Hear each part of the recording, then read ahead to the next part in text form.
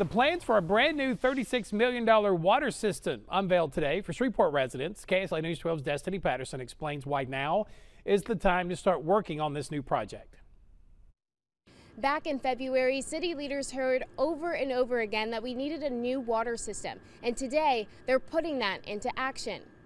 Thursday marks day one of the Ozone and Process Improvements Project. If we'd have had this project then, we would have been able to get our water back online much faster. He's referring to historic winter storms that whipped through the Arklatex earlier this year. It left much of the city without water for more than 2 weeks. This will allow us to fill it up much faster. The project will replace old equipment, renovate the surface pump station, which was built more than 90 years ago, install new backwash and high service pumps, and modify piping and electrical systems at the plant site. That will allow us to treat water more efficiently, allowing us to use less chemicals, and to again address issues that Mr. Daniels mentioned, like taste and odor, disinfection. And she says this is a preventative step in keeping the city safe. Areas like Flint, Michigan face their issues. We've not had those issues, but we want to continue to provide safe water to Shreveport to ensure that we don't have those issues. Plus, more savings for consumers. We're looking at,